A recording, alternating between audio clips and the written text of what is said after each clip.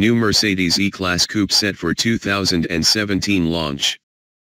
Mercedes' sleek midsize coupe features S-Class inspired looks, with deliveries set for April next year. Mercedes has announced full details of its all-new Mercedes E-Class Coupe, ahead of it arriving in showrooms in April 2017. The new BMW 6 Series rival will come with both petrol and diesel engines from launch. As we saw from the leaked images yesterday, the E-Class Coupe's design is heavily inspired by its smaller C-Class and larger S-Class siblings. The rear end, in particular, has familiar stretched tail lamps and the same rakish roofline, while everything from the A-pillar back is bespoke to the two-door. Naturally, pillarless doors and LED lights all round complete the upmarket appearance. The E-Class Coupe is 123 mm longer and 74 mm wider than its predecessor, although despite the roofline it's also 32 mm higher. The wheelbase is also extended by 113 mm, which Mercedes claims improves leg, head, and shoulder space significantly. For example, there's 74 mm of additional rear legroom on offer, which should impress your passengers. The E-Class Coupe's interior, as we expected, echoes the saloon's, with two optional high-res 12.3-inch screens that create a floating widescreen instrument and infotainment display. AMG line models, as well as offering bigger wheels and a body kit, brings along sportier cabin details and a revised leather-wrapped wheel.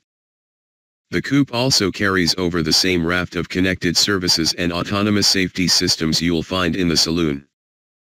At market launch, the E-Class Coupe will be available with 1 diesel and 3 petrol variants, a different strategy to the saloon.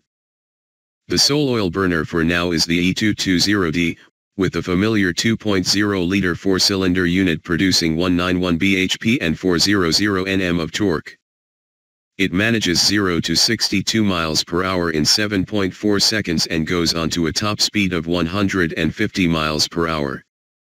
Combined fuel economy is claimed at 71 mpg, while it emits 106 g/km of CO2. The entry-level engine is the 2.0-liter 4-cylinder E200, however that isn't being offered in the UK for now. A more powerful version of the same engine, dubbed E300, will be available to buy here.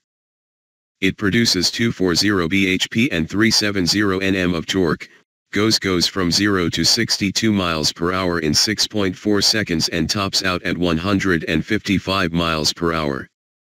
Mercedes claims 44 mpg combined and CO2 emissions of 147 g/km.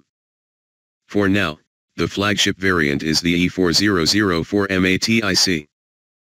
With a 3.0-liter V6 producing 328 bhp and 480 Nm of torque, plus four-wheel drive, it fires from 0 to 62 miles per hour in 5.3 seconds, and is limited to 155 miles per hour. Claimed consumption is 35 mpg and CO2 is measured at 183 g/km. An AMG Light E43 should soon follow with 396 bhp, while it won't be too long before a full-fat 604 bhp V8 is dropped in to create the E63 AMG Coupe. All models come with Merc's 9-speed automatic gearbox as standard.